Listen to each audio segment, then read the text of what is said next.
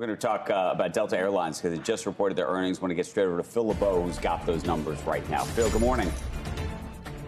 Good morning, Andrew. This is a beat on the top and the bottom line by Delta, and we just flashed the bottom line, earning $1.48 a share versus the consensus of $1.43. And you might be saying to yourself, if you're a Delta investor, wait a second, didn't they give guidance in December, $1.35 to $1.40? Yes, they did. So it's on top of that. It's exceeding that guidance from just a month ago. Revenue coming in better than expected at $12.29 billion.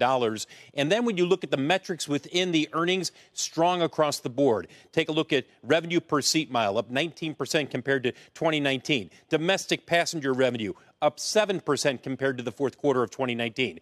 International passenger revenue up 5%. Corporate travel bookings down 20%. Down just 20%. So it's 80% recovered compared to 2019. It continues to improve every single quarter. Premium cabin revenue up 13% compared to the fourth quarter of 2019. And then there is the question of guidance, and that's why you see the shares moving lower pre-market. They are reaffirming their guidance for full year 2023 earnings of between $5 and $6 a share. But in the first quarter, Delta's guidance is to earn between 15 and 40 cents a share. The consensus on the street is to earn 58 cents a share. What's the difference there? Delta is factoring in the full cost of the pilot contract that it has a tentative agreement with the pilots union on. They expect that ratification. Once that happens, then you have the full cost factored in. They're doing it starting January 1st. Therefore, they're bringing down their expectation in terms of relative to